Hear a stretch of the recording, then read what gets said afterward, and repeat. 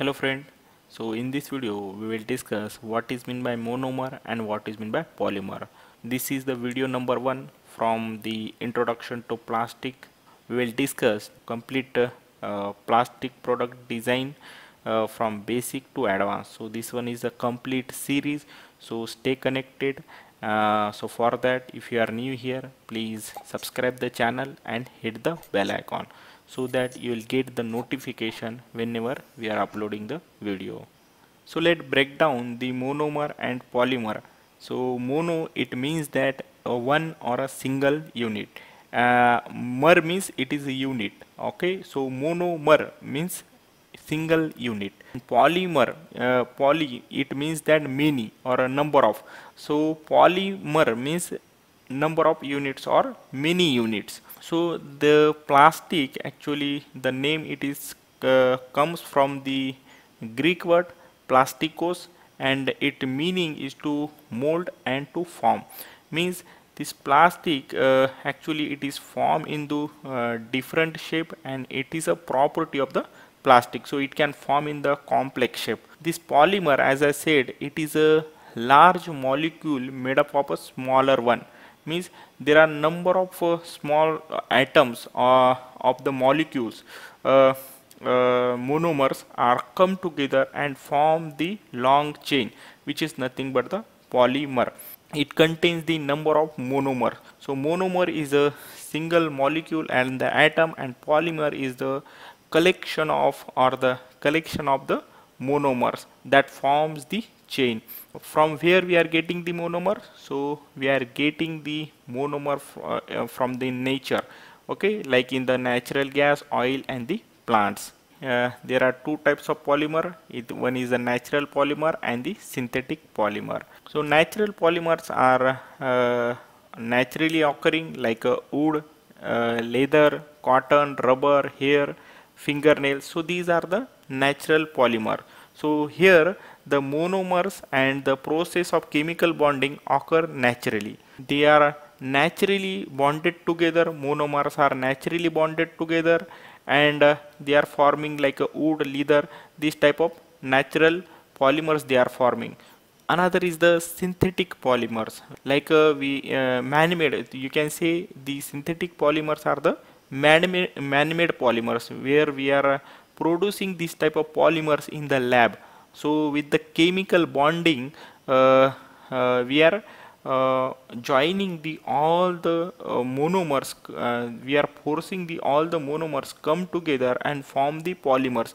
This is the man-made polymers we are producing in the lab. Okay, like nylon, polyester, polyethylene. So there are number of synthetic polymers, and generally the synthetic polymer, we generalize the synthetic polymer term as a plastic. So in general term we are saying plastic. So these are the synthetic polymers, means all the plastic are the synthetic polymers. Rubber is means in the natural polymer, it comes in the natural polymer also. We are naturally getting the rubbers, but the synthetic polymer also we are producing in the lab by following the natural process of rubber. So here we can see, so this is the chemical process where the ethylene, so ethylene is the monomer. So the number of N is the number of monomer come together and form the polyethylene. So it is a polymer. So here ethylene is the monomer and polyethylene it is the polymer. So in the polymerization process, actually the number of monomers are joined together and it will form the polyethylene. So this process we will discuss in the upcoming videos in detail. And here you can see this number of the double covalent bond makes the monomer reactive. So the double covalent bond here need, so that the monomers will be more reactive and joined together. So all synthetic polymer consider as a plastic, and it is shaped by heat and pressure. So all synthetic polymers we can call it as a plastic. And here you can see the monomer list. There are number of monomers, but I have listed here few.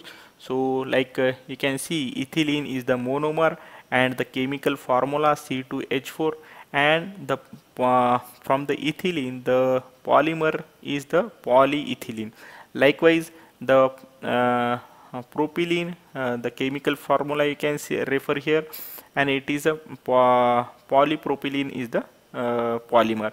So likewise vinyl chloride, it is converted into polyvinyl chloride. So likewise these are the monomers and these are the polymers respective to the these monomers.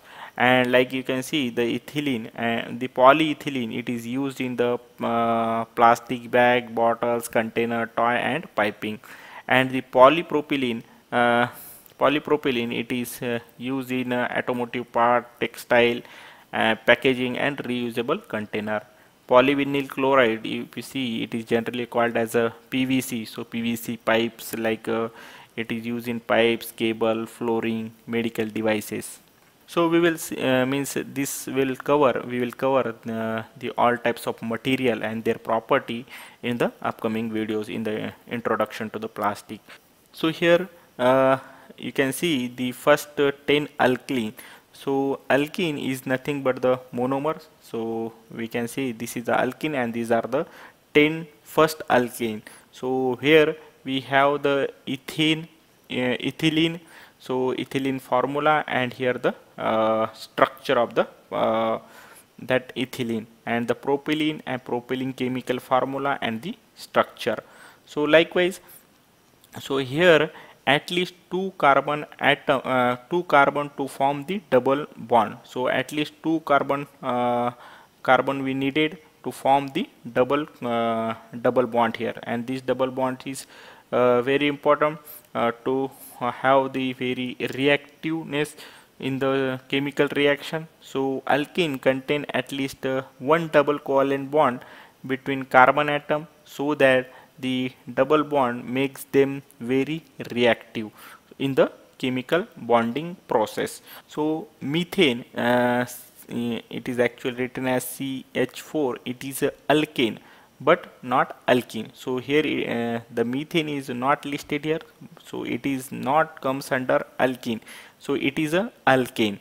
So many polymer are formed from the alkene, which are a family of hydro molecules with a general formula CnH2n. So this is the general formula for the monomer alkene. So friend, I hope you understood the what is meant by polymer and what is meant by monomer. So in the next video we will discuss the polymerization process. So watch the complete series of the plastic product design. So thank you for watching. See you in the next video.